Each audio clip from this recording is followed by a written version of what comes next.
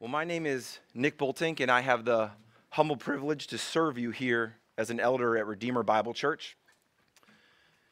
And it's also an honor to be up here today in front of you all preaching from the pulpit. It's not an honor that I take lightly.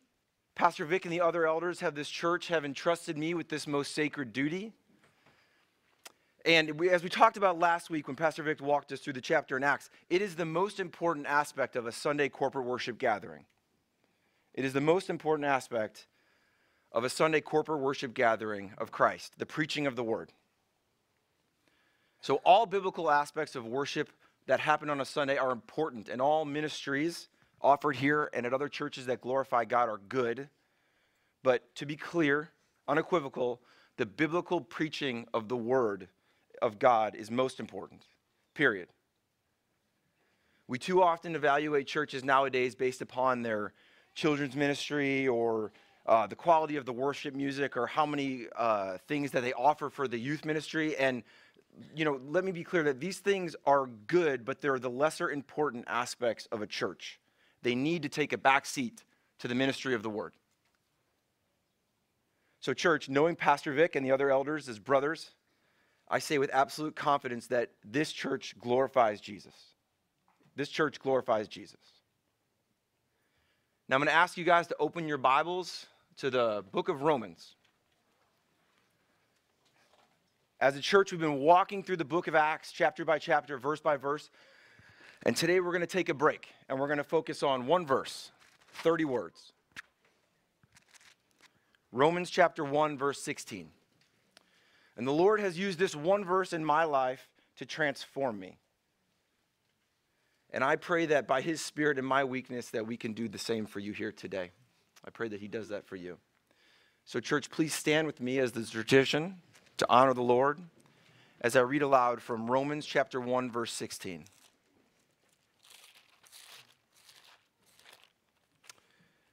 All right, Romans 1:16 says, "For I am not ashamed of the gospel, for it is the power of God for salvation to everyone who believes, to the Jew first, and also to the Greek." Church, the grass withers and the flower fades, but the word of our God will stand forever. May the Lord bless the reading of his word. Y'all may be seated. All right, studying and dissecting this verse, I could preach multiple sermons on these 30 words. What does it mean in the past, the present, our culture, and our time, and our day and age? And what does it mean in the future to not be ashamed of the gospel? How is it that we come to believe in the gospel? What does it mean by to the Jews first and then to the Greeks, symbolizing the rest of the world? But all these potential sermons, however, revolve around one central question. And that question is, what is the gospel? What is the gospel? I'm not ashamed of the gospel, for it is the power of God for salvation to everyone who believes. I'm not ashamed of the gospel, for why? Because it is the power of God for salvation to everyone who believes. The gospel is the power of God for salvation. Now stop and let that sink in for a second. The gospel is God's power for salvation. Now, church, if we believe that the gospel, if we believe God's word, and we believe that the gospel is God's power for salvation, we have to get it right. We must get it right. So, about a year and a half ago, I had been doing a job for about a decade, and I got asked to take a small break and teach how to do this job. Now, I have no formal background in teaching, in education, or experience in teaching, and I struggled. So I started reading, I tried to better myself, I was talking to experts, asking questions, and one thing that I quickly learned is this: teach the fundamentals to mastery. Teach the fundamentals to mastery. The difference between a novice and an expert is the application of the fundamentals under pressure. The application of the fundamentals under pressure. And it only comes with the strongest of grasps on them. So I'm not here today to teach the fundamentals of the gospel. I'm here to preach the fundamentals of the gospel. Now, the difference may seem subtle, but it's anything but. Teaching is simply transferring knowledge. Preaching is transferring knowledge that presses for life change that can only be accomplished by the power of the Holy Spirit. So again, teaching, transferring knowledge. Preaching, transferring knowledge, but pressing for life change that can only be accomplished by the work of the Holy Spirit. So, the burden that the Lord has placed on my heart for us today is this: that everyone who hears my voice may be able to biblically answer the question, what is the gospel? And that this question to your life change your life by the power of the Holy Spirit. So I'm going to ask you to please write a few things down today, to take notes. I prefer pen and paper personally, but if you have a phone, that's better than nothing. I will be up here for 20 minutes. I ask you, if you are on your phone, put it in airplane mode for 20 minutes. Me personally, I even write down like the fundamental, most important truths that I have in my Bible, in my Bible itself. And I encourage you guys to do the same as well, if you feel led. All right, first thing I will ask you to write down is this: the gospel means good news. The word gospel means good news. It comes from a Greek word, euangelion, which translated means good news. So for your notes, the first thing is the gospel means good news.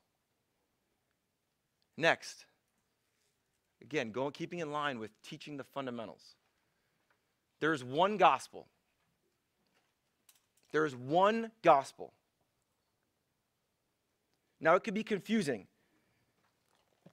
I remember being confused as a kid because I opened my Bible to the New Testament, and you open up the first 4 books of the New Testament, and it's the Gospels of Matthew, Mark, Luke, and John. But turn with me in your Bible to the book of Matthew and read for yourself what it says. It says, the gospel according to Matthew. Look at the next book, Mark. The gospel according to Mark. The gospel according to John. You see, don't be confused by this. The Bible does not teach multiple gospels. It teaches one gospel through the power of the Holy Spirit, written by 4 men. And that offers a complete picture of what the Lord would have for us here while we're on earth. So there's one gospel. The gospel according to Matthew, Mark, Luke, John. And church, if you are a Christian indwelt with the Holy Spirit, God has given the gospel according to you. The fundamental truths of the gospel and the message is the same, but you have a story that's unique, like a fingerprint or a snowflake, that is different from everyone else. God has awakened your heart and breathed life into you. And God will use your past and your encounter with him to glorify himself through the gospel according to you. 1 Peter 3:15 tells us to always be prepared to give an answer. Some people's Bibles say to make a defense. Always be prepared to give an answer or to make a defense to anyone who asks for the reason for the hope that is inside of you. Now, I am more and more convicted by the Holy Spirit that the answer or my defense to this question is the gospel according to me. It's simply my testimony that highlights the gospel in ways that are unique. So, for your notes, the gospel means good news. And there's one gospel. Now, while the gospel can be told uniquely by you, it has to contain these 5 essential truths. 5 essential truths that a gospel must contain. So I'll go slowly so y'all can write this down. Number 1, there is a God and he is holy. There is a God and he is holy.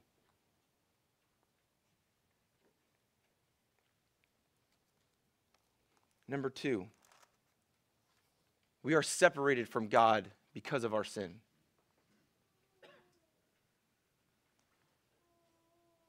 There is a God and he is holy. We are separated from God because of our sin. Number 3, if you present the gospel, you must talk about the person, the life, and the death of Jesus. Number 3, the person, the life, and the death of Jesus.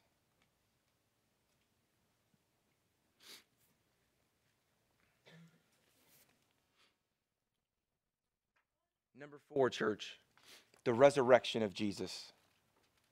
If there was no resurrection, we have no hope. The 4th thing that a gospel presentation must contain is the resurrection of Jesus.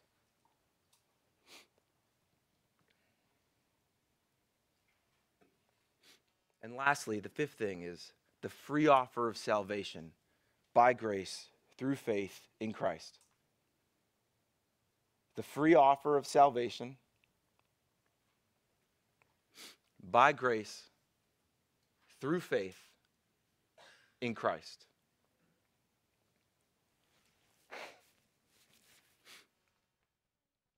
Now, church, after our Savior was resurrected and before he ascended into heaven where he sits now enthroned and ruling, and while we await his return, he said these words found in Mark 16:15. He said to those there and to us now today, "Go into all the world and proclaim the gospel to the whole creation." Go into all the world and proclaim the gospel to the whole creation. Church, go into the world and proclaim that there is a holy God. We are not here by circumstance, coincidence, or evolution.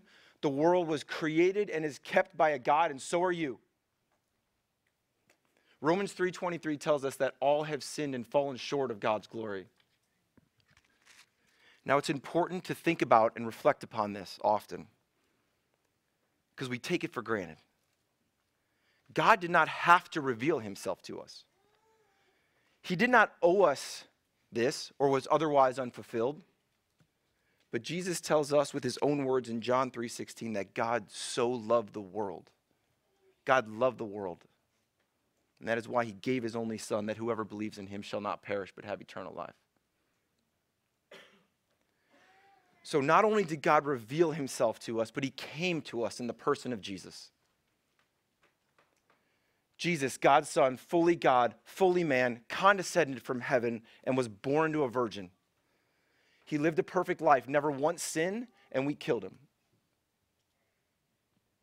And not only was he executed, but he went freely and peaceably, like a lamb to the slaughter, as was foretold years and years ago through the scriptures.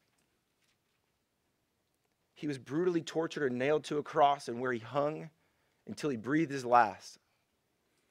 And his lifeless body was taken off the cross and put into a tomb. But church, death could not hold him down. And God raised him from the dead. And God looks upon the life and death and resurrection of Christ, and by placing our faith in him, God accepts Christ's perfect sacrifice as payment for my sin, for your sin. And church, this is the good news. We have forgiveness of sin and can be reconciled to a holy God, not because we can earn our way there or we can work our way there, but by believing in him. By believing in him. He takes our sin, our filth, and we get his righteousness. Romans 5:8 tells us this, that God showed his love for us, that while we were still sinners, Christ died for us. And Romans 10:9 says, with the heart one believes and is justified, and with the mouth one confesses and is saved. The proclamation of the gospel demands a response. It demands a response, church. And you're either sitting there and your heart is deeply affected by hearing the gospel. Maybe even for the first time in your life, your heart is stirring. And you believe. Or you don't. You believe that there is a holy God. You believe that we're separated from God because of our sin. You believe in the person, the death, and the life of Jesus. And you believe in his resurrection. And you accept the free offer of salvation. You couldn't deny it if you even tried to. And by grace, through faith in Christ, you repent and you believe in Jesus as Lord and Savior. Or you don't. The proclamation of the gospel demands a response. You could reject the gospel. You either outright reject the gospel or you have no response at all. Your heart is not moved. You see, church, you can intellectually understand the gospel. Your mind can grasp the concept of the gospel, but it must make the 18-inch journey from your head into your heart. And church, when the gospel penetrates your heart, you become indwelt with the Spirit of God. The gospel doesn't just take root in your heart, but it goes to your hands and to your feet. You will do things that you have never done before you bowed your knee to Christ. And you will stop doing things that you had done before you bowed your knee to Christ. This is only a work of the Lord. And today I want to highlight one example also of a false gospel because it's so prevalent in our time, in our culture. The gospel is not an invitation to a better earthly life by the world's standards. The gospel is not an invitation to a better earthly life by the world's standards. Do not leave here thinking this. The gospel does not include a promise of health. It does not include a promise of wealth. And it does not include a promise of earthly life of ease. So Jesus actually tells us the opposite in his word multiple times. One time in John 16:33, he says, in this life you will have tribulation. In this life you will have tribulation. You see, the gospel is not an invitation to a better earthly life. It's an invitation to an eternal life. Church, it's so much better than this. So when you die and you find yourself in the presence of a holy God, there will be judgment. How do you satisfy the wrath of a holy God for your life of sin? You cannot. But by grace, through faith in Christ, while you're here, you will bow before him one day, and Christ's blood will cover over your sin, and he will look at you and say, well done, my good and faithful servant. And you will enter heaven with Jesus forever. You see, the back half of John 16:33 is this. Jesus tells us, in this life you will have tribulation. But then right after this he says, but take heart. I've overcome the world. So the gospel is the power of God for salvation, reconciling man with God. This is good news. But not only does God initiate and complete our salvation through the gospel, he reconciles us with him. He gives us a place in his family. So he reconciles with us with him, but then he gives us a place in his family. Just think, how is this possible? How is it possible that God,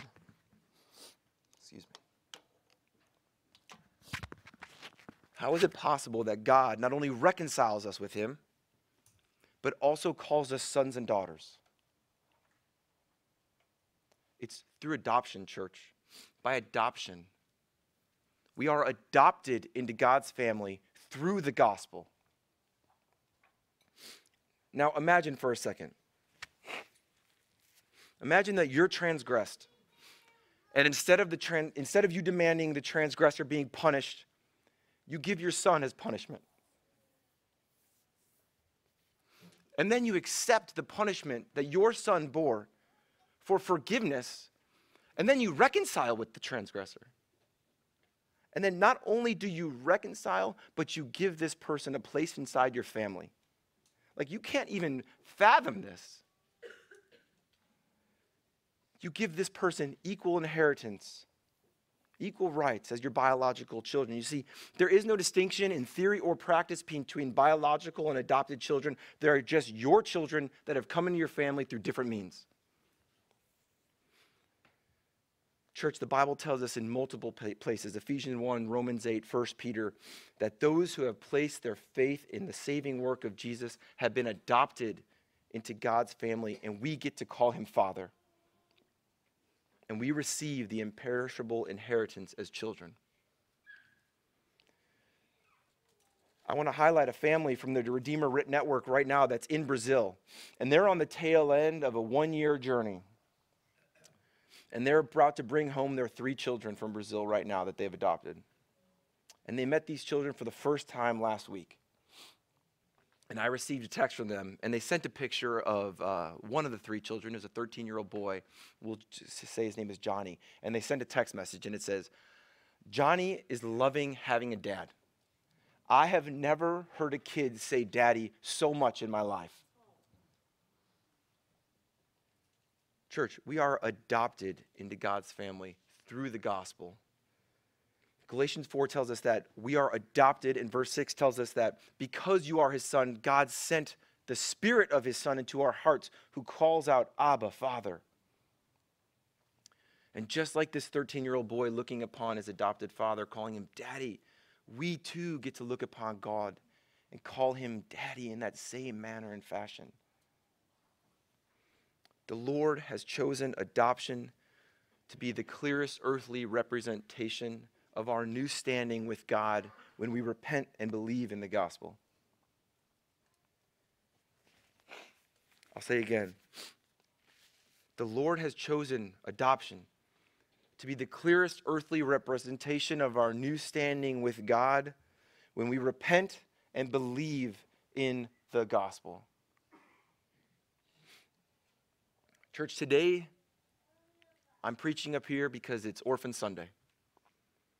It's a day set aside not only to raise awareness of the fact that there are roughly over 150 million orphans in this world, but it's also a call to action. The gospel demands a response, and for those whose hearts it's penetrated, one of the ways that it moves to your hands and feet is by adopting a child. And what greater a picture of the gospel than adoption? And this church believes so strongly that adoption is such a radical picture of the gospel to the watching world that if you're a member of Redeemer Bible Church and you want to adopt a child, God is calling you to adopt a child, we will pay 100% of the adoption fees. So this church, again, believes that adoption is such a radical picture of the gospel to the watching world that if God is calling you to adoption and you are a member of this church, we will pay 100% of the fees to adopt that child and bring him home. Now, church, the Bible tells us over and over not to put your Lord God to the test, but test me in this. Test me in this. Test my resolve. Test the resolve of the elders and the pastor of this church in this. I do not stand up here with a number in a bank account, worried that we can only afford 5 or 10 or 30 adoptions, but I pray that God has so radically gripped the heart of the members of this church that we adopt hundreds and hundreds and hundreds of children. Why? For the glory of God to the watching world. For the glory of God to the watching world. Watch the Lord provide. Watch the Lord provide. The world is watching. The world is watching. And if you are a Christian indwelt with the Holy Spirit, what you do matters. What you do matters. Church, the answer or defense for the hope that is in me is the gospel according to me. It is my testimony that highlights the gospel in a unique way. But church, your testimony does not end when you become a Christian. You do not write down your testimony on a paper or record it and put a period. Your testimony never ends. Now, to be clear, it's good to write down and record the way that the Lord has been faithful to you. It's good to record the way that the Lord has gripped your heart and you have come to him. But it never ends. It doesn't end there. It begins there.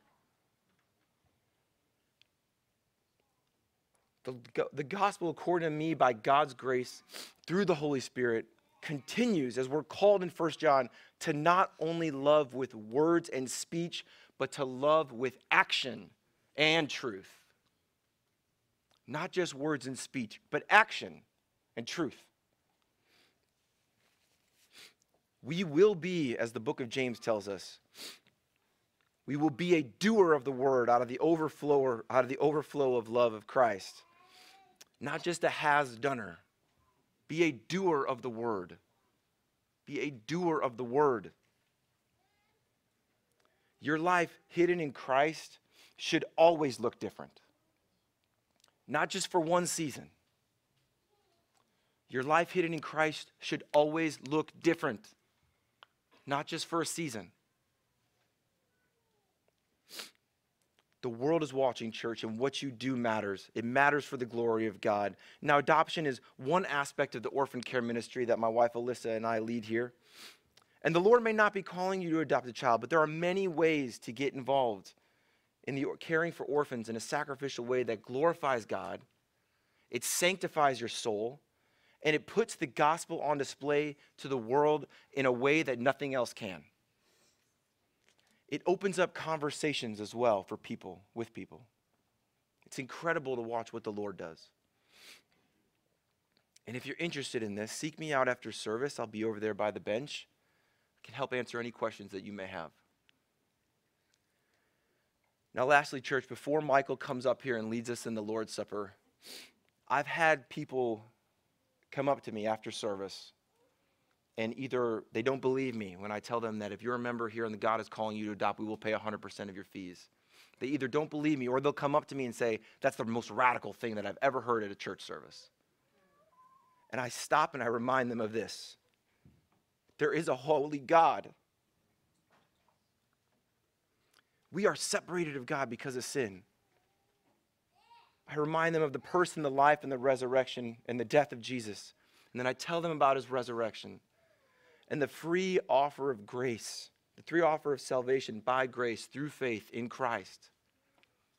Church, the gospel is the most radical message ever. The gospel is the most radical message ever, that God would reconcile himself to us and then count us as sons and daughters through adoption. And I pray that your heart never becomes calloused or hardened. I pray that when the proclamation of the gospel, I pray that when the gospel is proclaimed, that your heart has just this overflow of love. I pray that when the gospel is proclaimed within earshot, that your eyes swell and that your heart overflows with joy and love, which emboldens you to go into the watching world and proclaim the gospel and our adoption into his family to all of creation. All right, church, pray with me, please. Lord God, we thank you for your Son. We thank you that you call us sons and daughters, Lord. And I pray that as your word has gone out, we know that it will not go out void, Lord Jesus. I pray that this church may be a beacon of light and hope in a dark world, Lord God. And I pray that we come and we bring and we care for orphans and widows sacrificially, Lord Jesus, for your glory. In Jesus' holy name, amen.